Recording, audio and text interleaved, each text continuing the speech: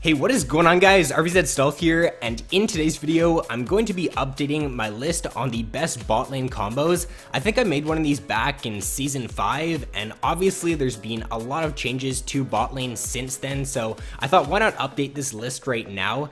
So I chose 3 AD carries who I think are the best AD carries in the game, and I paired them up with the support who they have the highest win rate with. So 2 of these combos have over a 55% win rate, and then the other one has a 52% win rate. So all of them are very strong combos, and I would definitely recommend playing them if you guys have not tried them out yet.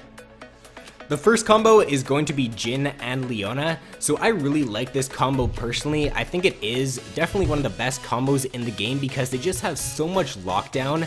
Once you do hit level 6 with this combo, make sure the Leona goes for an all-in with her ultimate or tries to EQ the enemy AD carry or support, because you can just follow that up with so much damage, and you can just follow it up with a lot of crowd control. If Leona lands her ultimate, she's going to be able to land her Q. Jhin's going to be able to land his W, so that's the enemies are going to be CC'd for at least 3 or 4 seconds, and that's just really easy for you to pick up kills in the laning phase as long as you can land those abilities.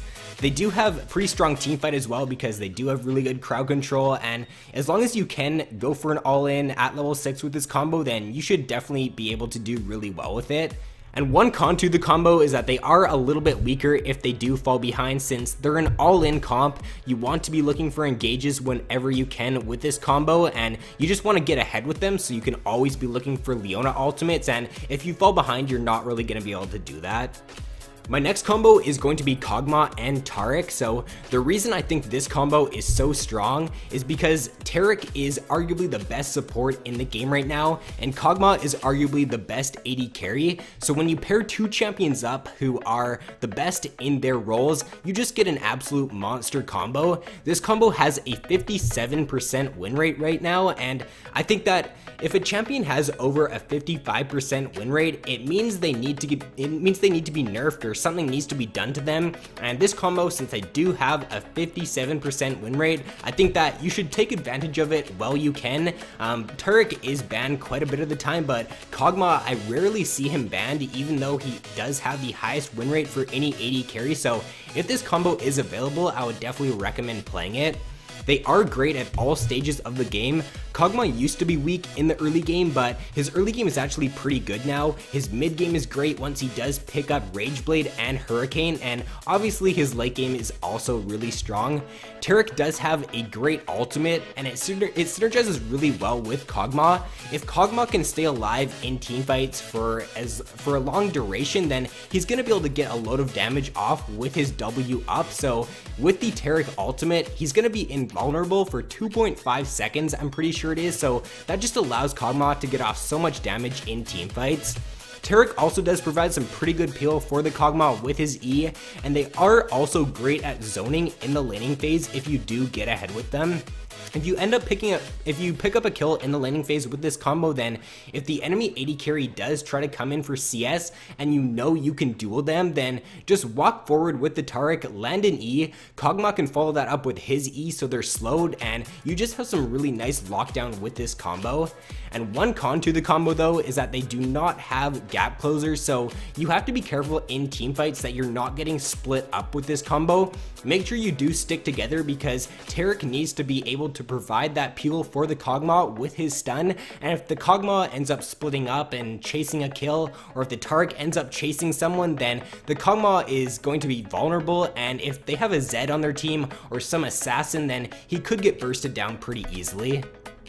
And my final combo is going to be Ashe and Janna. So the reason I chose this combo, and the reason I think this combo may be the best out of all 3 of these, is because Janna lacks engage. She's got really good disengage with her ultimate, but she doesn't have that strong engage ability in her kit. So what better AD carry to pair her up with than Ashe, because Ashe is arguably the best engage AD carry in the game.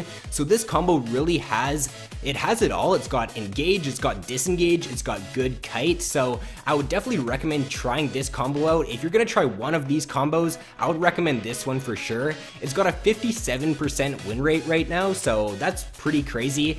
I think it might have a little bit of a higher win rate than the Taric Kog'Maw combo actually, so I would definitely recommend playing this one. They do have great kite in team fights. Ashe does have her passive. She's also got her W and her ultimate, which she can use to kite. And then if that's not enough, Janna's got her Q, she's got her W and her ultimate as well. So they have like 6 CC abilities combined, which is just a really crazy amount of crowd control. And they are also pretty good for the tank meta too, because they do have really good kite, and a lot of the tank champions are immobile. Like they do have some of them do have gap closers, but once they use that gap closer, they're not going to be able to do very much. For example, a Maokai, if he tries to engage on the Ashe, Janna can just knock him back with her ultimate, and then after that, the Maokai is not going to be able to do anything, and you can just kite him around after that. So I do think they are pretty good for this meta right now.